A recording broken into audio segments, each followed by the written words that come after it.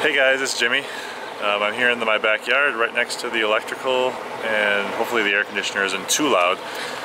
Just going to go briefly over all the aspects of the electrical portion of the installation, not including the rooftop portion, which I covered in the last video. Primarily this time I'm just going to go over what's all the different boxes back here, but also how I ran it into my attic, and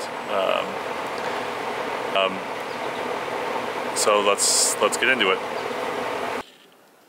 Okay, so you can't really see the bottom of the solar deck from here, but you can see the blue. I actually ended up using Smurf tube. It's connecting into the solar decks and running up in that direction. I'll take you around. Okay, you can see the Smurf tube there. It goes through some holes I made in the drywall here in the garage, and then goes directly into the attic. Some of them combine up with, or I think the one on the right there would combine up with the panels in the main portion of my roof in the front. The other one takes from here, takes a left turn and goes into a junction box and combines up with another string and goes down into the combiner box. I'm not actually going to go up into the attic right now because it's upper 80s, maybe 90 degrees here, humid, and the attic is going to be probably like 100, 120 or more. I don't know. When I was up there and it wasn't even this hot, it was pretty ridiculous. So like I said before, everything in the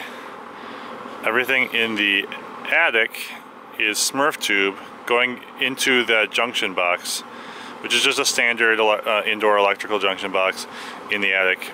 And then from the junction box, I'm using, you can see right up there, a little bit of flexible conduit. That's a non-metallic liquid tight, so basically outdoor rated conduit. I use these, the connectors I used are also outdoor rated. They're almost kind of like a shark bite connector, but they're meant for electrical.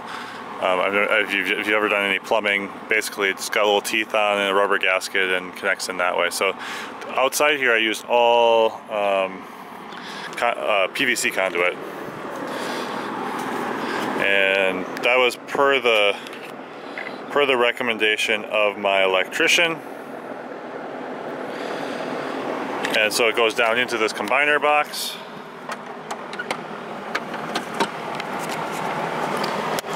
And if you've never seen the combiner box, basically it's just, there's two breakers, one for each of the strings, and then this breaker is another. The third breaker is for the Envoy, which is the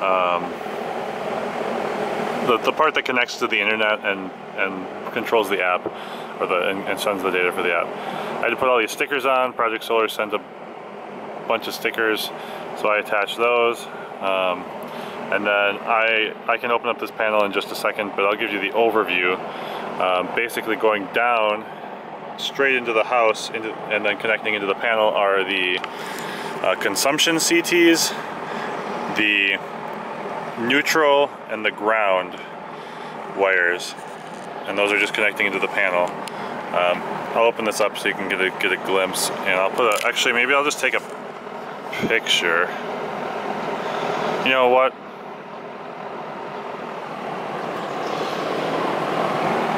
I'm not going to take the panel off.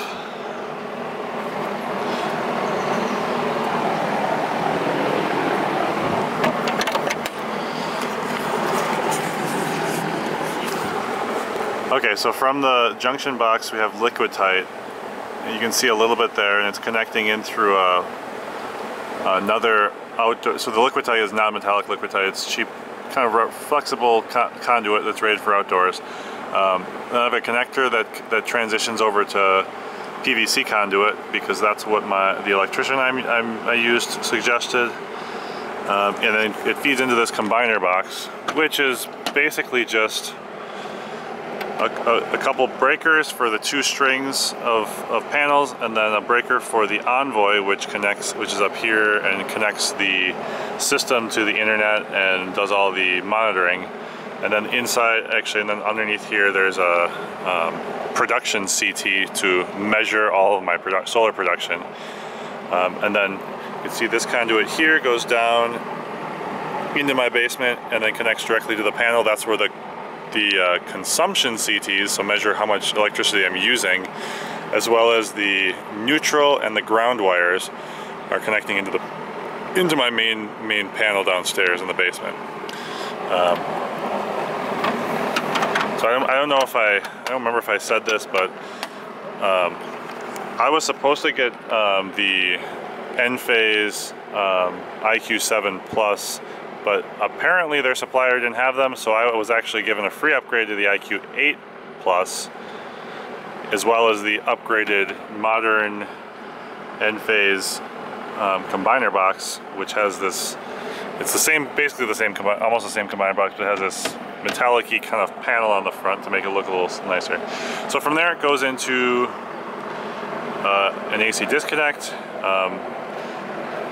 Project Solar made sure I had a fused disconnect. I can actually open this up to show you. So there's the fuses and connects down. My electrician wasn't sure why I needed the fused one. He didn't seem to know why, but Project Solar insisted that I needed it. I'm guessing it's because of the way that it's connecting before it actually enters it's connecting prior to this meter. So then it goes into this meter, which I'm not going to open up because there are live wires in there, and I don't want to be unsafe. And then it goes down from here into this meter pedestal, and then we had to replace, I can't open that because it's sealed by or it's got the little lock thingy from the power company. But we had to replace the service line lugs, so the line side, and that with dual position lugs, so I can connect the wire coming from this production meter into one of the positions, and then the same service lines that came in were in the other position. So that was the piece that I had the power company come out and shut off the power, and an electrician, a friend of mine, an electrician, did that work, though I actually helped him. So he did about 15 minutes to half an hour worth of work, and so that's the overview of the electrical.